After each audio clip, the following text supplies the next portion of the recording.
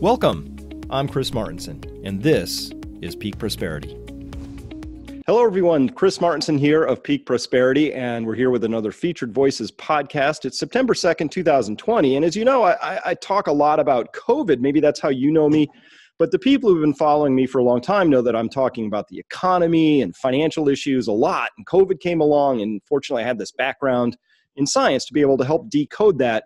Well, I'm really more interested in decoding finance and economic matters because those are the ones that impact all of us. I think that we're facing one of the most difficult, if not dangerous periods ever because of all the money printing Federal Reserve is doing. And I wrote a piece about a year ago, way before COVID, of course, and any inkling of it, that said that I thought we were going to start in on one of the largest back to the land movements in history. And part of the reason for that was I thought, well, if the whole trend up to now is people flooding into cities, what if that ever reversed? And it was centered around my own personal property search. You know, I was going out with Evie and we're looking for properties, and we were looking for properties with more than 5 acres. We were looking in New Hampshire and Massachusetts, 2 whole states. We knew every property. And by the time we whittled them down for our characteristics, there were about 30 that could have satisfied our needs. And of those, we really liked 5. And all of a sudden I ran the math and I was like, what if 0.1% of people in Boston were in competition with me for those properties? And the answer is there would have been tens of thousands of people looking for those same 5 properties. And it would have been a much more difficult search. So that's what I thought I saw coming. COVID happens. Now everything's upside down and crazy. And I know people who are both paralyzed about the idea of moving or desperate to move. Lots of people making that transition. So the question comes, where really are we in the real estate story? And there's nobody better to talk to us about that than somebody who's been in the business a long time, does his homework, knows his math, is a great guy. I can count him as a friend. I'm really happy to welcome to the program Ken McElroy. Ken, great to have you here with us. Chris, great seeing you, man. Really awesome. I love your stuff. As you know, we've traveled all over the world together. You know, you helped me look at my real estate markets a little bit differently with, like you said, the science and the math behind it all. And it certainly helped us in our journey. So thank you. It's been great. Yeah, I know at one point you have an investor meeting that you hold because you run very significant real estate investments. And you have investors come in and you're managing those investments for them. I remember one year you gave silver to those participants. Maybe yeah. We have every year, actually. Yeah. So we have about 1,500 high net worth investors. And we have just north of $1 billion worth of real estate right now, mostly apartments, but self-storage, office, land development, and you know, and then we dabble in the single family a little bit. But yeah, so we bring all those investors in, and they're from all different walks of life. And you know, I just started doing that, the print our own silver with our own logo on it, and we've been doing that at our employee events, our investor events, and now that's turned into be a good thing. Absolutely. And so I love that you're doing that. And I love that you even credit even partially that Adam and I had something to do with that. You know what? I'm just going to share my screen here real quick because there was, let me see if I can pull this up. Oh, yeah. You remember this? Oh, yeah. Yes, the Tom car. Yeah, so that's Adam in the back, and that's you in the front, and we're all strapped in these Tom cars. What an amazing thing. This was a day where you signed us up, and we went out into the deserts around Sedona. There's Adam and I, and we're much younger in this. It's only 2015, but geez, the years have piled up. Yeah, there we were riding around, and you took us to a place that you had up in Sedona Canyon, I don't know if you still have that, but what an amazing spot you found there. And we just had a grand time. You showed us a wonderful time. And that Tom car experience was really just amazing to ride. Oh, you got AK in there too. Yeah. Yeah. So my buddy AK. Yep. Yeah. So yeah, that was just a little trip down memory lane, but that was, that was a lot of fun. Yep. We still own that resort. And, you know, we bought it cause it was, had water rights. And, you know, as you know, we went up there, you kind of helped us. How do we get off the grid there? And so we're almost there, man. It's farm to table and, all the water so far. And so it's been a wonderful experience. Yeah, and based on that, I actually, we can talk about it some other time, but I'm working on a project which is starting from slightly more, we're converting a residential place into a full a full space where people can come, but it's going to be around sustainability, and people can come and rent a cabin, but also maybe learn how to pick their own food out of a garden or start a fire for the first time or whatever they're here to do. But actually started a whole real estate deal in large measure because of meeting people like you and other people on the real estate cruise and all of that. So yeah, thank you very much for my own education and ability to go forward with a syndicated real estate deal. Yeah. Hey, it's my pleasure, man. I think honestly, all your teachings roll very well into, that I always think of that tier, tier 1, tier 2, tier 3. And, in fact, I actually referred to it in one of my YouTube videos that I did during this pandemic. And I said, my buddy Chris Martinson, he says, the tier 3, the paper, is the most dangerous. And I still believe that. And it was a great visual for me to see, you need to be sticking down into the resource category, the land, the hard assets. And that's going to show up here in the next, 3 to 5 years for sure. Well, I want to go there and talk about it because obviously COVID comes along, and I'd love to hear about your own pandemic experiences. It's changed all of our lives. But in honesty, it didn't cause any of the things we're seeing. It certainly put some afterburners on, strapped a couple rockets on. But as far as I can tell, everything was sort of already too extended, too much printing, too much funny money, even before COVID came along. And that, of course, just gave air cover for the Federal Reserve to print more and more and more. And honestly, they don't have a plan, Ken. They're like, we'll print and then ... They can't fill in the ellipse in that sentence. They don't know. I don't think they have a plan. Their plan is to keep printing and hope it all works out. And if it does, great. But if it doesn't, look out below, right? So that's where I think if tangible assets make the most sense in this story. Real estate is the most tangible of them all when you get right down to it, as far as I'm concerned. So, yeah, when I talk about COVID, obviously it's been a big deal. We have 250 employees, and 10,000 tenants, and lots of properties, and lots of management around all those things. And so we've had to do all the PPE, the PPP, the EIDL, everything. And it's been a really interesting operational part for our company in the last, 3 or 4 months. But I call COVID an accelerator because I really believe what it did is it took things like my friends that are in the retail market or in the mall space. It just basically pushed them right out, and because they were already in big trouble with the direct to consumer stuff with Amazon and, now Walmart's, and Target's, everybody's trying to catch up to Amazon. And so those retailers and those service businesses were already in trouble. When people buy stuff, they're at home and they order it in a couple minutes and then they go do what they're going to do and it shows up on their door. So that was already in motion. And so it just kind of washed it out, Yep. And I'm thankful to the real estate radio guys, Robert Helms and Russ Gray, for pointing out to me that real estate is not an asset class. It's many different asset classes. So you just mentioned, one aspect of it. So I want to be real clear when we're talking real estate. It's not like we're talking about one thing, because obviously malls would be a very different investment than industrial space versus apartments versus raw land, right. All of that, right? So that's exactly right. I go, when they talk about residential, I go, okay, so is that condo? Is it entry level? Is it high-end custom? That's just residential. And there's of course other categories. And, and then you've got self-storage, industrial, retail, the malls, which is really retail, multifamily. There's a whole bunch of stuff in land development. And so they do it, everybody, as they put it in one category. But the other thing is they do that with vacancy rates, occupancy rates, rent growth. They're like, well, what's the occupancy? It's 96% in the nation. Well, it might be 75% in Detroit. You know what I mean? And then there's different areas of Detroit, for example, that might be worse than others and better than others. And so it's a very localized business. And, you really make your money by having knowledge of each individual submarket.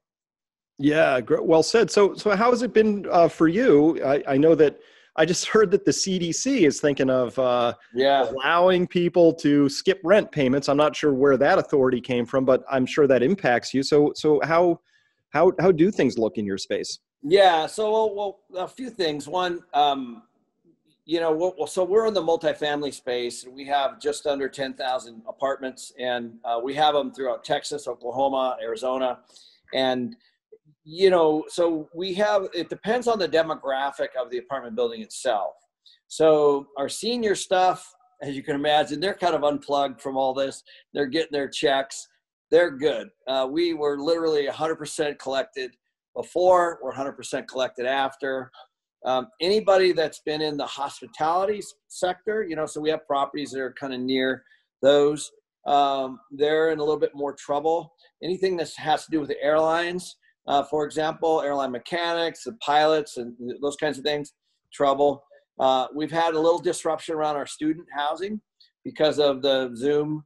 It's not a direct experience anymore. So every property's been a little bit different. Every market's been a little bit different. I would say the team has really just been incredible. Our team has just been incredible. We're collecting in the 90s, the mid to high 90s on most properties, with the exception of a couple. And so we're in pretty good shape as a company, but I think it has largely to do with where we bought the properties, and we're a little bit more of a high end, landlord. And and most of our stuff's newer. We're a builder too, so we build our own, and so the demographic, and we know they have pretty good credit, pretty good savings, before they move in. But they're certainly impacted, man. I mean, we put them into 3 buckets, Chris. We said, okay, bucket 1 was they came in and paid. No problem. Bucket 2 was, we are very concerned. We want to work with you. And we set up what's called a PTP program, which is a promise to pay program. And that was bucket 2.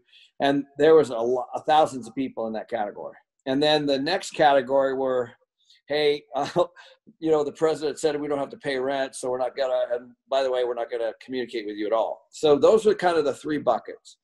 Mm-hmm. And so really most of our effort was in that last bucket. And, believe it or not, it wasn't that many. It was, in the hundreds of people that just chose to, not communicate, move out, whatever, skip. But then you throw the COVID thing on there. We had residents with COVID. We have employees with COVID. Mm-hmm. You have all that as well, just to add to the complexity of it all. But we had to, imagine this, we had to take our whole company in March and go from online tours to, personal tours to online tours, and all 100% automated rent collection. So we did all that in just a couple of weeks. And so we've done pretty well, but a lot of my friends are not doing so well, depending on the properties that they have. I have a lot of friends in retail, and a lot of friends in land development and things like that. And the lending industry and all that stuff is obviously a bit disrupted. Yeah, and it's certainly a very complex business to run. And just so people don't think you just sort of airlifted and dropped in to your current position, I love your origin story. Could you just tell us real quick about how you got started in this whole business? Yeah, I was completely lucky. My buddy asked me while I was in college if I would manage an apartment community, and I was racking up student debt and trying to get through school.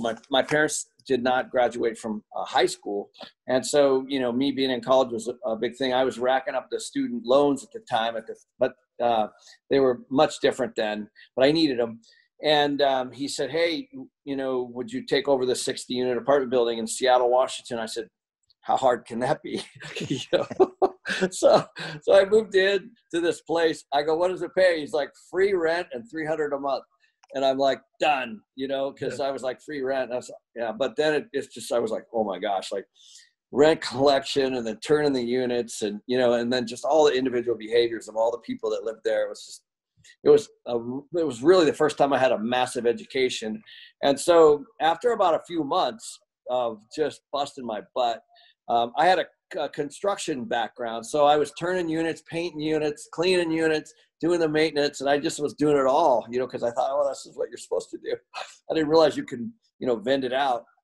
So the owner comes in and he's like, I don't know how you got our property so full. but thank you. This is great. And I handed him, because back then, he would come and I would turn over the deposits to him. He'd run them to the bank. And I was like, I am on the wrong side of the desk here. And that was it for me. I'm not kidding. I was like, I saw the numbers once the property was run well and full. And it's property management really is common sense. And so I was grateful. And I got in the property management business. I started managing bigger properties, more properties, all up and down basically from in northern Washington, basically the Canadian border, all the way down through Oregon and even some of California. And I did that for about 8-9 years. And then I just started my own firm and, started a fee management company. And then I started buying, single families. And my first investment was $160,000. I used my own cash.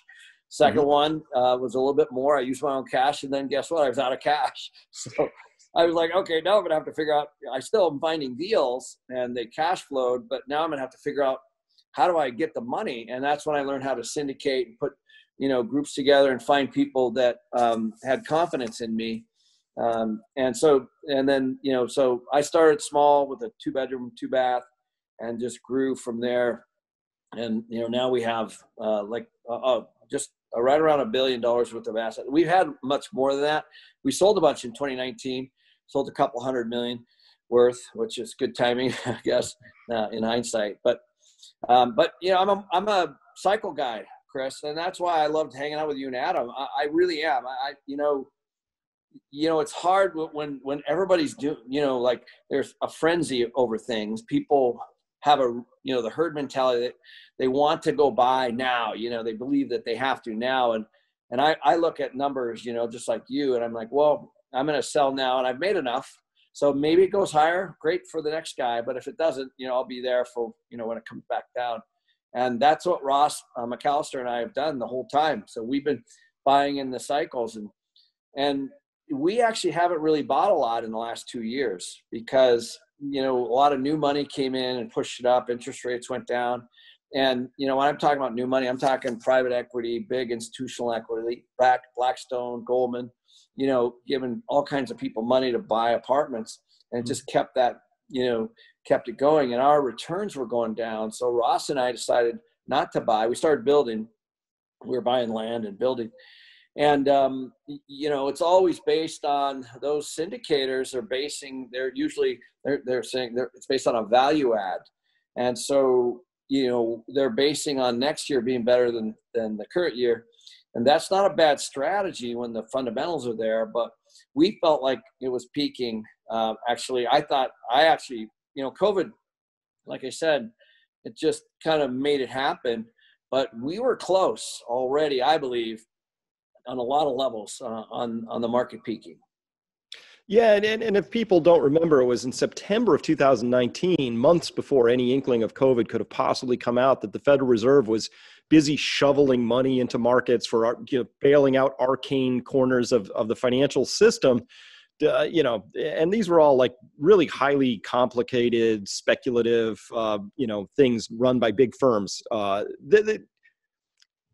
They don't actually produce anything again. These are firms that make using money, and that's the end of that. Nobody gets housed. Nobody has a better deal. They don't, all of that. But they got in trouble, and the Fed started bailing them out. So you could feel the creaking and the groaning, and the Fed had to put $500 billion in even before COVID came anywhere near the doorway. And then it did. And then, they just threw more on there.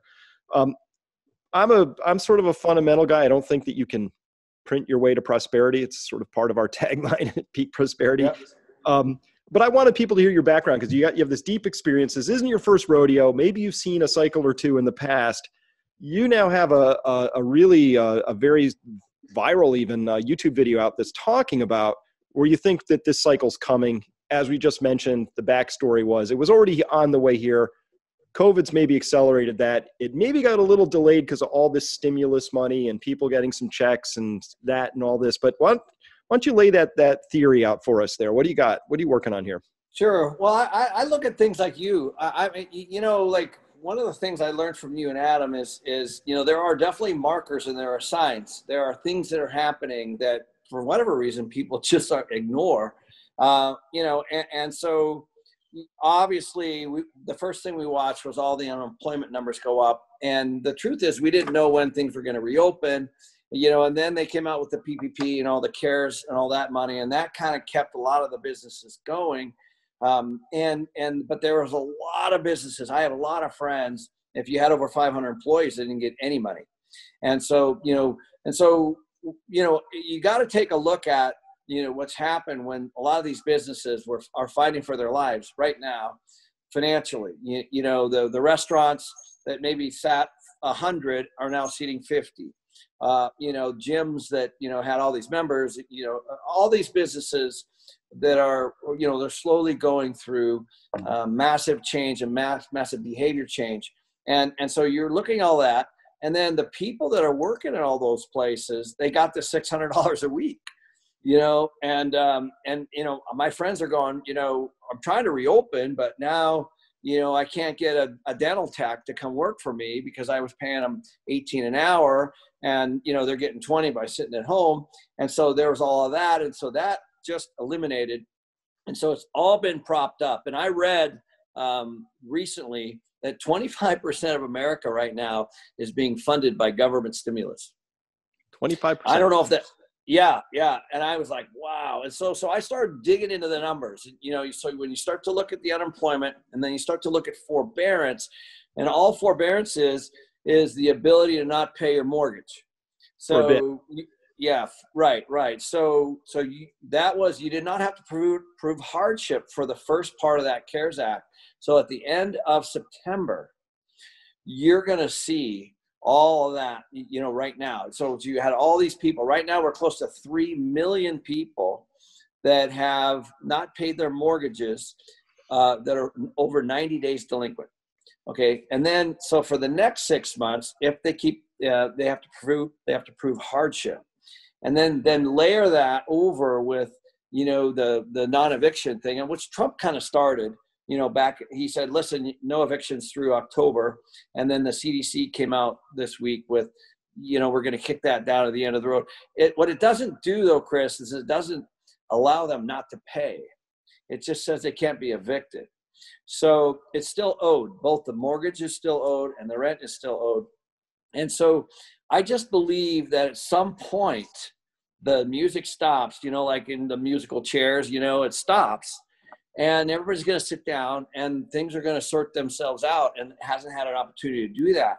And so that's what that video did. It said, listen, here are the numbers. Here's where it's heading. I personally know look at all the bankruptcies. I mean, you could just go down the line from Macy's to Neiman Marcus to Sears to J.C. Penney's, and you just could look. And those are, while they're big names, people don't often associate them with people that work there, and there's all these jobs that are being displaced on the restaurants and, the service business and the travel business. And so I just see all the stuff really exposing itself next year. And so I do believe that will be a housing crash because right now there's uncertainty. So we've never seen ever these kind of low inventory numbers. And that's why the market is hot. So think about it. If I'm sitting here and I don't know if I'm going back to work or where I'm going to go work or my financial certainty or uncertainty, or, I don't know what's going to happen. I'm not listing my house. I'm going to sit here and just go, okay, let's see what happens here. Is my employer going to hire me back? Am I going to, come off a furlough, or, how much savings do we have and how much equity do we have in our house, and all that stuff. Everybody's calculating that right now. And so I believe that when all this, starts to reopen up and we get this vaccine, or, we can go on and on about that as well. But, then I think people are going to start coming back to normalcy next year, hopefully. And then you're going to really see the aftermath. And at that point, there's got to be massive government stimulus to keep this thing going. And I believe at that point, Chris, the forbearance stuff has to end. They can't kick it down the road because they're paying somebody. If you hold my mortgage and I'm not paying you, you're in trouble. That's income for you. So they don't calculate it all the way up. When a renter doesn't pay me, then I can't pay the bank. And then the bank puts me in default, and then the bank owns the real estate. That's the cycle. Nobody's talking about that. So all that's happening. It's not really being talked about a lot, but there's big companies that are missing payments, big ones, that are all over the news. I'm talking about hotel chains and things like that. And so, they're just not paying. And then big retailers are saying, sorry, we're not paying. And, and the landlords are sitting there going, well, we own the center and you're in it, but they're saying, well, we're closed. And so all that's happening. And so I think you're going to see a massive amount of inventory next year. And that inventory is going to jump up so high that, and the demand's going to be less because people are going to be hammered financially. That's when you'll start to see the beginning of a massive price drop, and you'll see properties that are going to go back to the banks, and you're going to see all this migration, these patterns moving all over the country. We're already seeing that, but you're going to see it, especially with remote work. So that's what that video is about. And it's gone viral, which has been great, and I just stick to the numbers, stick to the math. And I just said, this is what's happening right now. And and then you try to do some kind of probability around that. But I think it's going to be really, really ugly next year. And again, thinking of real estate as many different asset classes, you just mentioned there's regional patterns of disruption. Would it be fair to say that some cities might get in trouble around this? I've seen probably the same news you have, where I saw a picture the other day. Sometimes it's a little picture that catches you with 7 moving vans on one street in New York City, right? Just like people are just up and leaving. Yeah. Would you think it's cities or? Yeah. So yes. And so one of the great things about migration is that you could actually U-Haul, North American Van Lines, even out-of-state driver's licenses. It's all data. So you can literally, and U-Haul knows, of course, if you're moving from Massachusetts to Arizona, that's data. Okay, all that's tracked. And so if you can go online and find this stuff, you can see where people are going. And I'm telling you, those markets, whether it's New York, Chicago, Seattle, Portland, whatever it might be, those markets are definitely have a massive outflow happening. So you can go on the U.S. Census. It actually shows you which states have had inflow versus outflow.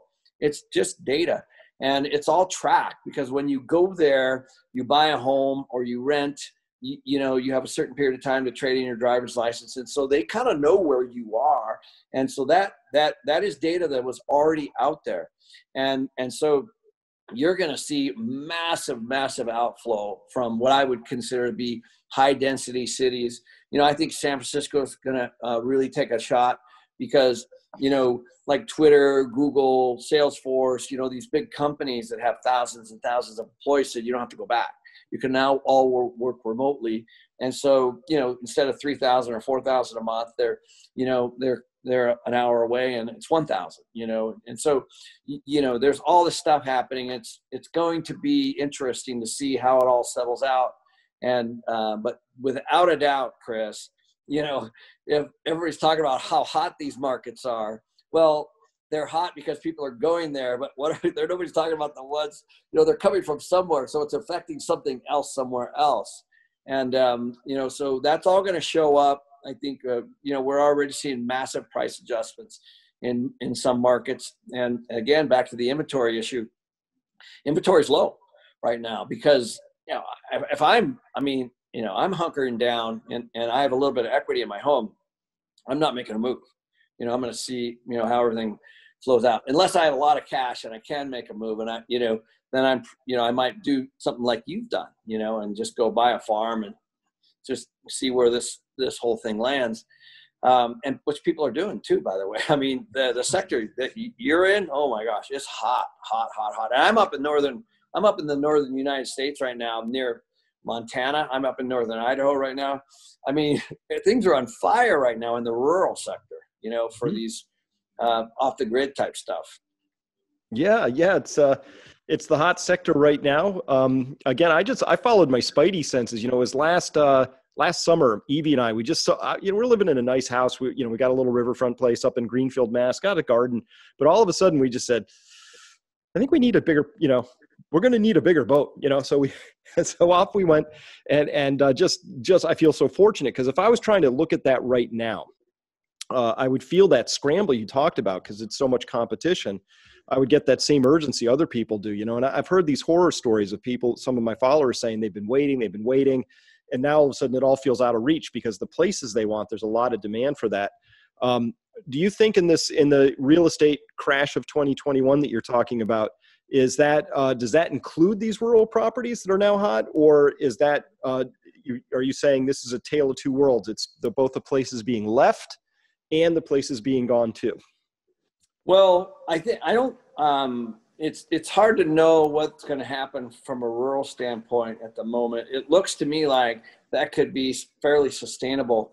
I think when we see a boom and bust in a market, there's usually a boom. So, in a lot of the rural areas, there really weren't booms. And so now they're higher for sure, but there weren't real booms. And so, if you go to all the major cities, we saw 5 to 10% rent growth over the last 10 years. Okay. That I would say is a boom. You don't see that, 20 miles out of town. You know what I mean? You don't see those kind of price adjustments on those homes 20 miles out of town. And so I think you got to pay attention to, if you've just seen a boom, then you're going to have more of a bust. Could there be some adjustments? Sure, maybe. Again, but I think at the end of the day, when everything settles out, we'll know. But real estate is very much a demand and supply business. So if there's a lot of people that are going to a town that has very limited housing, then of course you're going to have a very, very robust market, through all of this. And so that's just how it works. But everybody's definitely moving from something to something else. And I think once they figure out where they want to be, I think a lot of people are really worried about the virus.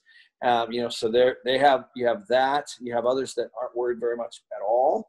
And then you have people that are just getting out of the dense neighborhoods. There are people that don't have to work, where they, within a mile or 2 or 3 or 4 from where they were before, and they're making decisions. And so it's just going to be really interesting. I think it's a wonderful time, and people can now be where they want to be. I think that's actually what it should be. People should be where they want to be, and they should not have housing, as an obstacle for them. Yeah, well, it's this Zoom thing is great, right? So we're Zooming away happily right here, and that's been something I think it's hard for people to get their minds around. I've been talking about it a lot, which is that these changes that just happened are permanent. We don't know what all the impacts of that yet.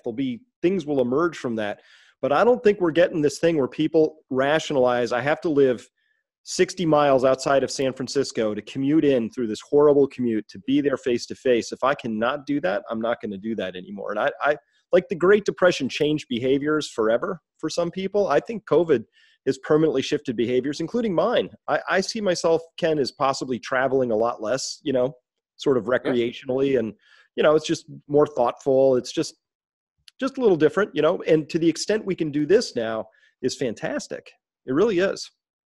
Yeah, it is. And so that, in my opinion, was already starting. I mean, this technology, Chris, has been out there, and again, it's just, it's an accelerator, and so, we have every week, I have a 90-minute call with my leadership team, and we do it all through Zoom. I haven't seen any of them since March. Even my partner, Ross, I haven't actually seen since February, but we're doing this every single day, and our company's still moving along, and I think a lot of companies are starting to figure that out, that, they don't necessarily need to go someplace physically. And that's really impacting the office market, and I have some office, I mean, a corporate office that has 10, 20, 30, 40, 50,000 square feet, I still believe it looks to be like they're still going to have a corporate office, but maybe it's 5. And they have some conference rooms and, places where people can come and go to do meetings, or, when they want to get togethers. but it's very, very different, you know, to have that big 50,000 square foot footprint with your name on the building. I think those days are gone, honestly. You know, they're not necessary. Yeah, well, you certainly have your finger on the market and understanding where all of this is really going. I mean, one of the old saws that I grew up with is that real estate is really a function of the jobs. So we've just seen tens of millions of people lose their jobs. They're coming back slowly, and you know, we're hoping that we don't have a big double dip recession. You know, that they're just throwing stimulus money to try and keep this whole thing from cracking up. But to me, Ken, the real engine of the country has always been small and medium sized businesses. That's where most of the hiring happens. Do you see that coming back, or do you think there's another shoe to drop there in terms of how they're, you know, you just mentioned all the stuff about, you know, occupancy at gyms and restaurants being half. You know, those things were not, many of them are sort of marginally profitable at full capacity, right? I just don't even know how this works. That's exactly my point. It's interesting. There's something that came out last week on Yelp. And I was like, you know, Yelp has no skin in the game, right? They basically rate businesses. And it essentially said that 33% of their restaurants are gone. Yelp. And I'm like, okay. So, and they project that 25% of the businesses, you know, these are all they do. You know, they have no skin in the game. They're not trying to sell anybody anything. They just basically are there for a business. And I just think that, you know, there's going to be a massive amount of money lost as a result of those closures. But on the other side of it, to your point, there's going to be a tremendous opportunity also to, you know, to deal with new behaviors. So as example, grocery anchored retail is doing very well. Anything with a grocery store in it is doing very well, obviously. So, you know, you still might have a karate studio next door and a, you know, maybe a yoga place or whatever. Okay, those centers are actually doing okay. But the ones that don't have that are not. But pretty common sense if you think about it. You know, and so you just got to, and the other businesses that have done pretty well are the ones that had takeout windows, literally, you know, where you could drive through. Okay. A lot of those have done pretty well because people don't want to go inside. And so, you know, it's just gonna, so I think you're going to see new design. I think you're going to see a lot of things change, you know, around people's behaviors and, you know, to your point, I mean, you're way ahead of the curve. You know, people are doing more at home together and they're doing it in smaller groups. I think that's wonderful. To get back to relationships, yeah, you know, and it's been a great time for me. I mean, my kids got kicked out of school in March because of COVID. You know, they both came home and finished in their rooms, you know, which was super weird. But having them home was awesome. And, you know, we were on lockdown. But, man, I was having dinner with them every night. Now they've gone back, and my son said it's horrible. You know, they basically, you can't go on campus, and all the dining halls are closed, and they're trying to do their best, but it's just they're not really learning over Zoom. And so I think the student housing market and the college, you know, institution of higher learning is under a massive attack, not to mention the fact that their sports and all that stuff are shut down. So, you know, revenue is taking a massive hit on the, you know, there too. And that has real estate implications, massive real estate implications, because you had dorms that had 2 people in them and now they have 1, as an example. And so, but a lot of those people got displaced to off-campus housing, but they're going, why would I get a rent? Why would I lease here and then zoom in, you know, a block from campus? And, you know, because they're, you know, the kids are there for obviously more than just that. And so I think this is at the very beginning, Chris, and you know, college has only been in session for a couple of weeks. So I think you're going to see some massive disruption. People are questioning the cost of college education over Zoom. And, you know, if they've got student loans or they're, you know, or they're paying, or a kid is paying for themselves and working 2 or 3 jobs, they're going, why would I do this? You know, why would I spend, you know, $15,000, $20,000 or, you know, even more all over the country for, you know, when I can actually do this at home.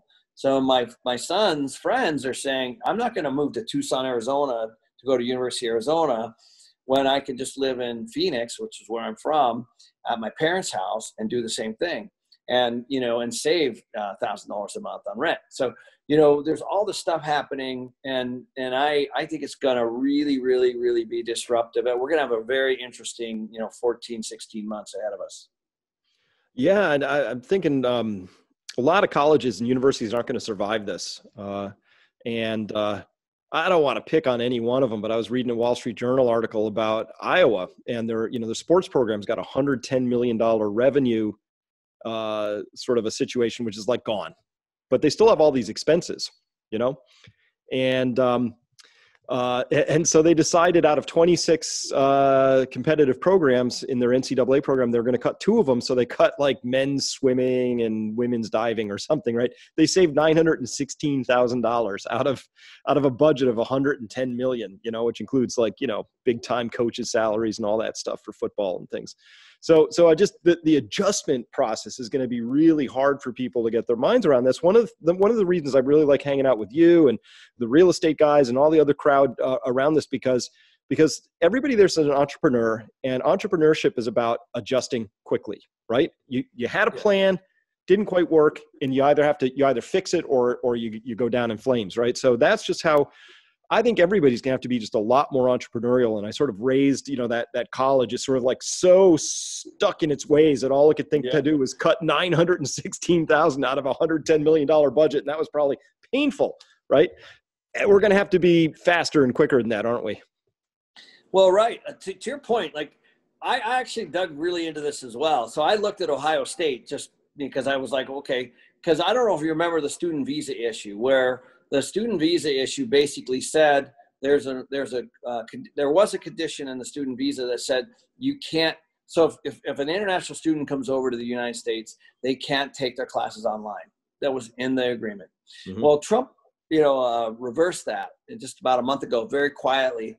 But that issue, just that one issue, I looked at Ohio State, there were 7,400 students that were international at Ohio State paying $40,000. So it was like 300 million and change. And the Ohio State football team brings in 500 million.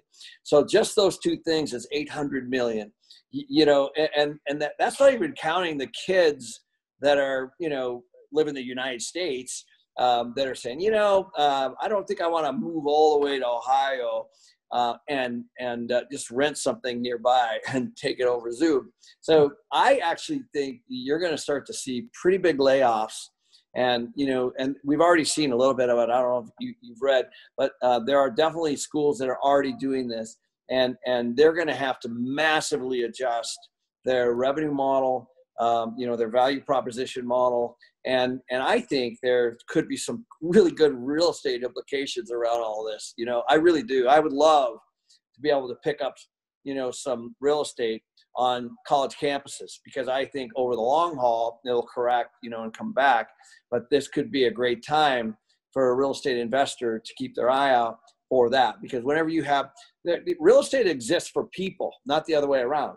So, if there's a lot of people, whatever, want to rent, then, that's it. Or want to buy, then, or buy something, that's what it's for.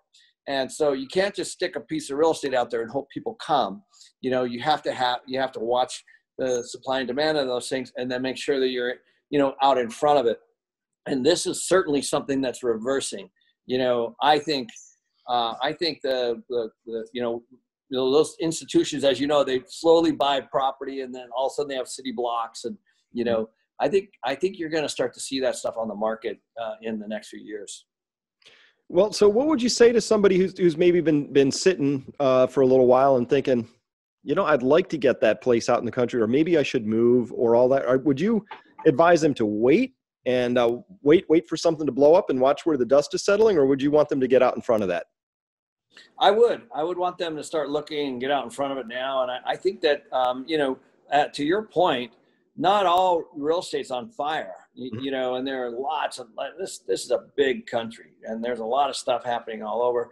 And so if you're really concerned about that over the long term, there's amazing deals 1 mile from, or 1 hour from city centers all over the country. And as So as you get further and further out, generally you get better and better deals. And so if you're concerned about that, I wouldn't wait, because, in the city, it might be $1 million, but all the way out, maybe it's $100,000. You know what I mean? It's just, it's inconsequential, from a lifestyle standpoint, on what you want. And so, but there are definitely bubbles that are popping right now, as it's already starting. We're already seeing defaults. We're already, I was watching the head of Starwood. He did a great video on YouTube, and I can't remember his name, but Starwood, they own all the big hotels around the world. Yep. And he said he thinks a third of the hotels in New York City are not going to make it. So just as one example, and that is, this is a very knowledgeable, smart guy. Yeah. And I'm like, man, because people aren't going there, they're not paying those high dollars, and they need that money. And so that's real estate that will be sitting there at some point, owned by somebody. Is somebody else, a bank, who knows? So that's happening all over the place. And I think that as you start to see that, going out and doing something like you have, and just being more sustainable, more off the grid, and a little more unplugged, I think is a very, very good idea. Well, it feels right. It certainly, ticks all my intuition buttons, and it's hard work, but it's the kind of work I love. So maybe it's not for everybody, but I really enjoy systems and figuring stuff out and doing things a little better and trying stuff. We've had some really bright young interns sort of show up to help, and all of them are a little bit surprised, because I'm just like, slap something together as fast as you really, shouldn't we do this right now? Just slap it together, and then we'll figure out the better way to do it. I'm a rapid prototyper, and then, once you figure it out, then you can invest a little more in doing the fence exactly right. Well, that 12-acre resort we have in Sedona, we have a organic farm there. And I knew nothing, as you know, when we bought this thing, but I knew I could figure it out. And we had so many people that were clamoring to help work there, because I talked to the girl that we have working there for us right now, and she's like, "This is my dream job." Mm-hmm. I go, "Really?" She's like, "Oh, I've studied this. And so she comes with all this knowledge. We don't pay her a ton, but to her, she's like living in the best place on the planet, and she's providing food for our guests. And so I'm learning from her, and so there's no shortage of people that are really smart that can help you navigate all this stuff. You don't have to know on the front end. We're just normal guys, and I just reach out to people that are much smarter than me and surround myself with those people, and then voila, you look better. Yeah, no, there's a lot of people who are very interested in this lifestyle, and so that's for people who do have the capital. I do think it's maybe I shouldn't overstate this, but it feels like my responsibility, Ken, to share what I've got. And I bought this beautiful place with Evie, and we don't feel like it's ours. It's kind of like we're stewarding it or something, and we're trying to figure out how to share it with more people. So for people who are really inspired by it, it's a beautiful, beautiful spot. So it's like yeah, we're just here sharing it, and my only, I have very simple criteria. Whatever somebody does, I don't care what they do. Somebody could come and be a beekeeper, or they want to start a garden, or they want animals. I don't care. But my rule is you have to leave it better than you found it. Yeah. Right. I think that's what you should do on every piece of real estate. I bought an amazing historical home here in Coeur d'Alene, Idaho, and just sold it actually 2 weeks ago. And, I bought it in 2014 when the market was down, and I just brought it back to life and sold it, for honestly a couple million more than I paid. And, and I did that because again, to your point, I felt like, it was built in 1905. I'm just one owner, that owned it for, 6 years. And, and now I'm passing it to the next owner, and hopefully they take care of it as well. And that's how I look at real estate. I look at it as, if we really are just passing through, and if we can make it better, and enjoy it, and not to get too beat up in the process, I don't know why you wouldn't consider it in the overall financial picture for yourself, and which is what you're doing, and that stock market scares me to death. it just does. But I understand real estate. It's slow. It's dumb. You can buy something, stick somebody. You can buy a vacant building and put somebody in it, and it's worth more. I know that. That's just super simple, which works for me. What's on that license plate of your car? My Ferrari, C student. That's the license plate reads C student. Yeah. Yeah.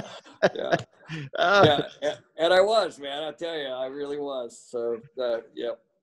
Well, and thankfully so, because it led you to property management, it led you to where you are. So that's how life goes, right? If you follow the yeses, you can get to where you need to be, right? So yeah, it's so true. And for me, I just learned the operations side. I was really blessed to be able to learn the operations side first. And so then when I started buying, I just could overlay, all that experience. And I actually know before I'm going to buy something, how, I have a whole plan of, how to re-engineer it and turn it into something more valuable. Yeah. Yeah. I remember hearing you talk about your process for that. And it was very scientific for a C student. I don't know, very comprehensive. I know. Well, I call it forced equity. I just think it's everywhere. I really do. It's exactly the house that I just mentioned to you. It's just, on the water, great value, breathe some life into it, and sell it to the next person. And I think, that's how I see everything. I see that with businesses. I started buying billboards, by the way. Oh, really? Those have been great. Yeah. Oh, yeah, man. I'll tell you a short story. You'll love this. I got a piece of land. It's like 3 acres. Had a billboard right in the middle, and the billboard's making like $5,000 a year. And the land was only $300,000 or something.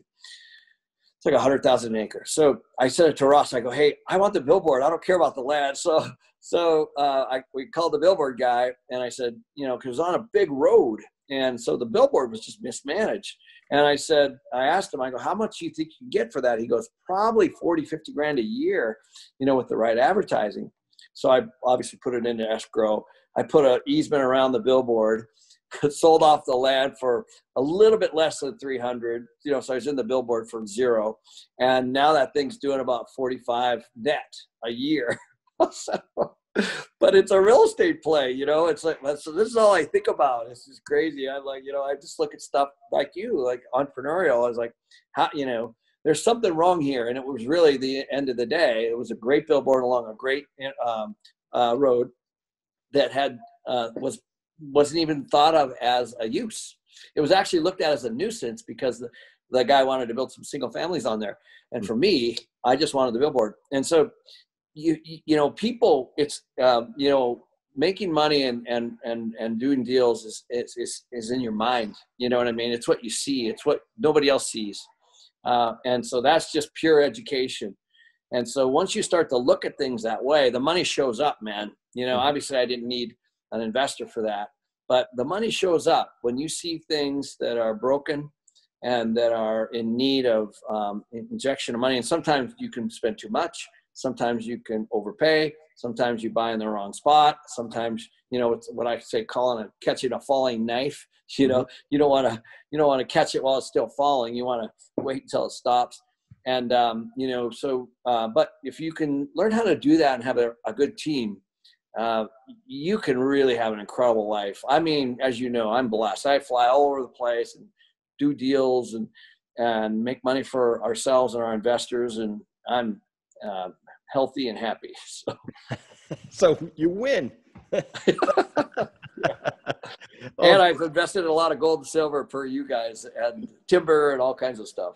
Good. Yeah. Those at the tier 1, 2, and 3, right? You want a bunch of stuff at the bottom of the pyramid. Nothing wrong with tier 1.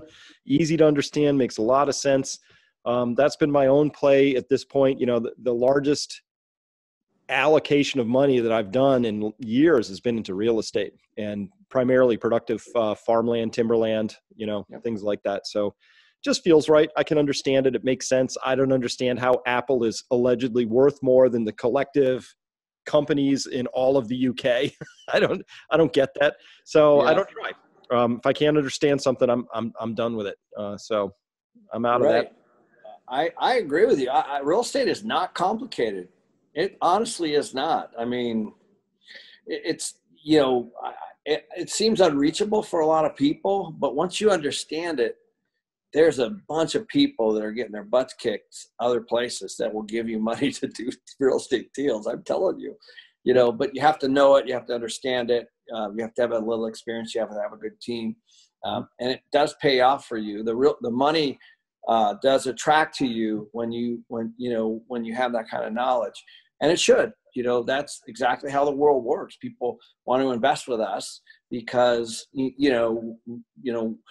all the things I just mentioned, all the things that we learn, and the team that we have, and we have, not every deal goes completely well. A lot do, but the point is we learn from that, and we put really, really good teams around that, and there's no shortage of people trying to figure out how to make money on their money and not be in the bank, because inflation's coming, man. Yeah, well, it has to, right? Trillions and trillions of printing, and it's already here in the stock market. That's what I see. People like, why is it going up? Like, it's inflation, right? And eventually that inflation is going to leak out. And I think it's already here. You know me, I'm such a curmudgeon, but the government doesn't always tell us the truth. There's lies. Oh, really? Statistics, and I don't get out of the house as much as I used to because of COVID. But every time I go to the grocery store, I'm shocked now. I can put my arms around 2 bags and about $300 of stuff. It's ridiculous now, right? So they can tell me that food inflation's 1.8%, but I can tell you it's not, right? Yeah. Yeah. Oh, it's absolutely, people have to be seeing that. I think something to be careful of for coming up is I think the government's really going to go after real estate taxes. I think that's low hanging fruit for them. We are, I don't know if you knew, but Nashville passed a 34% property tax increase recently. And, the governments are going to look for things through tax to fund whatever they need to fund.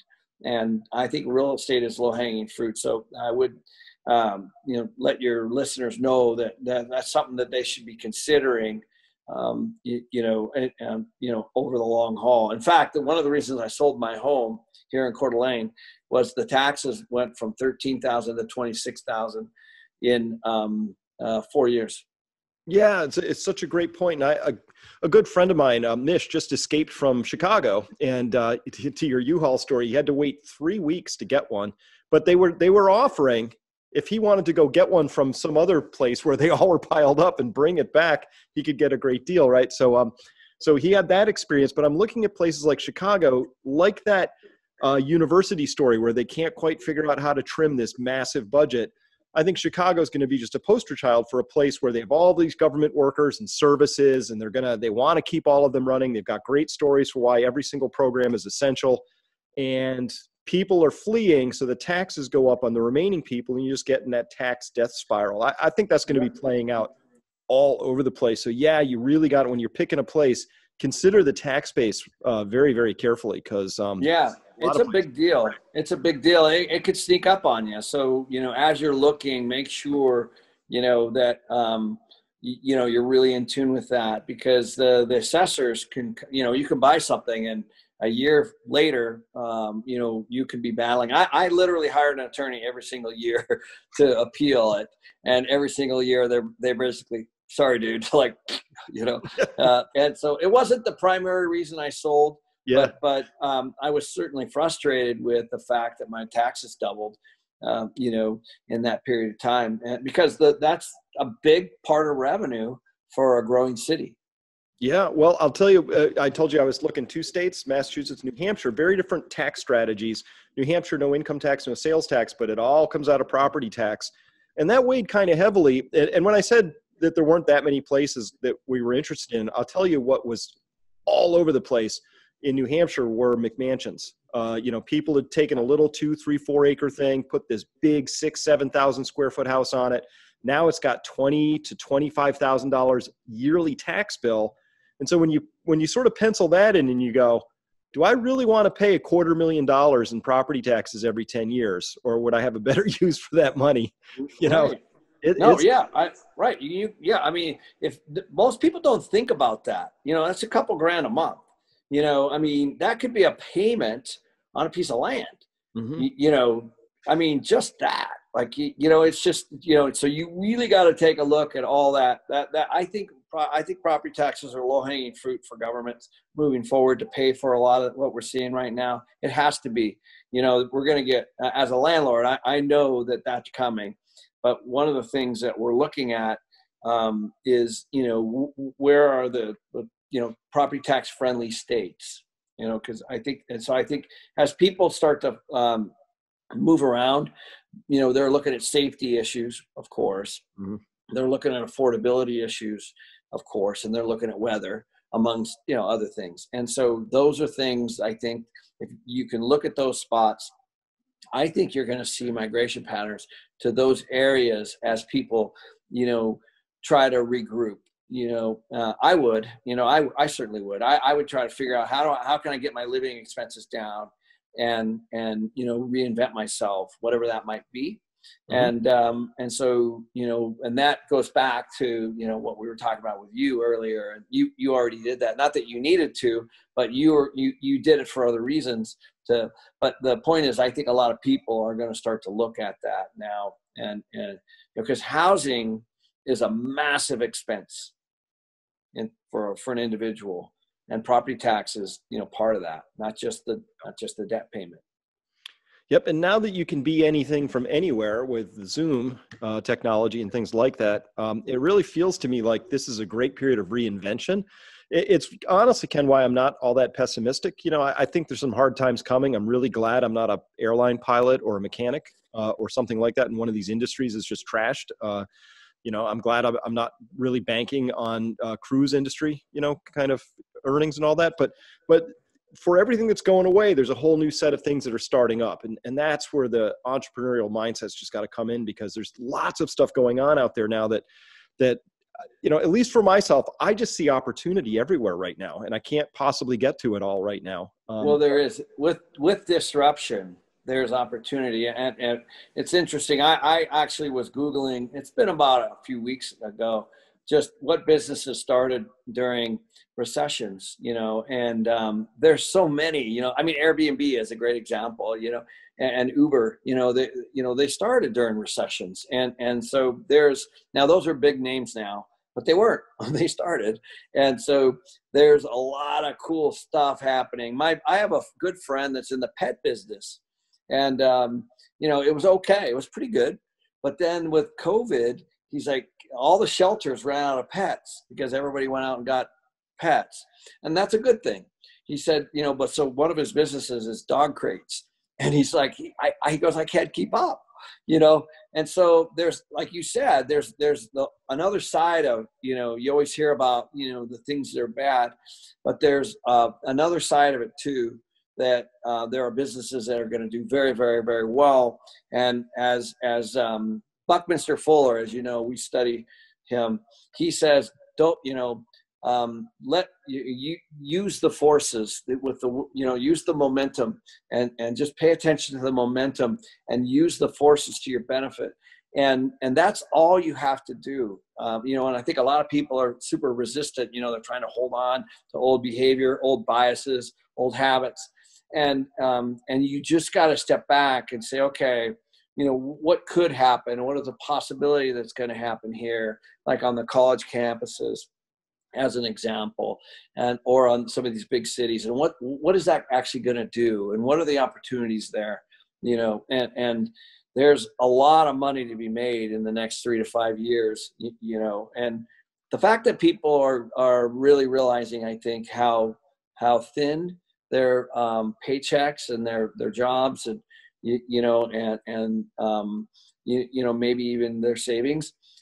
Hopefully it's a wake-up call for a lot of people, and they don't get hurt too badly, and they can really reinvent themselves going forward, and do exactly what you and I have been talking about the whole time, is you need to have multiple sources of income, and you need to be unplugged from the grid just a little bit, not as some conspiracy theorists, but just just enough to know that, you've got buckets of money coming in and that you are safe and you're not relying on one source.